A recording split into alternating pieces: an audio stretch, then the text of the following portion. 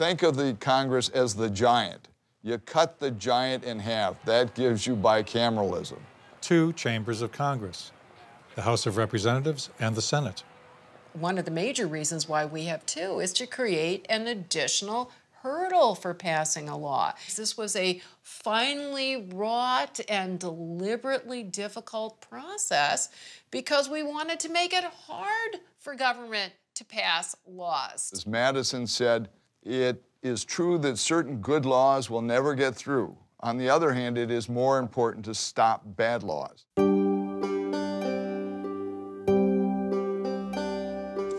Clearly, we ought to bring our attention to the issue of representation, and equality between the states is untenable. Madison wanted to play off interests and time against each other. So he created the House of Representatives where people are nervous wrecks because they have to run for election every 2 years. And he created the Senate, which had 6 years, which made them very sloth-like in terms of how they wanted to move. But Madison's plan has a hitch. Under my plan, members of both the House and the Senate will be chosen on the basis of population.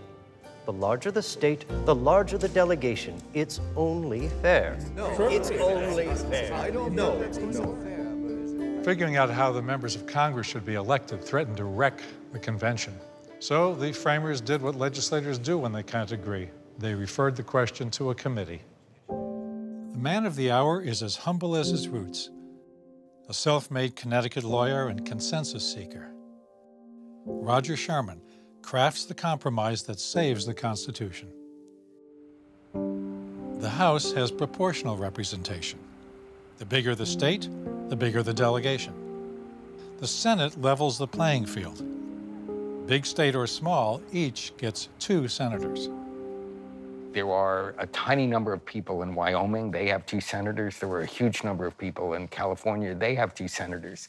That's just not justifiable. Just because there are some big states that have huge populations, they don't get to run roughshod over the rest of us. It was that, or the smaller states would not have accepted the Constitution. The larger states were forced to compromise.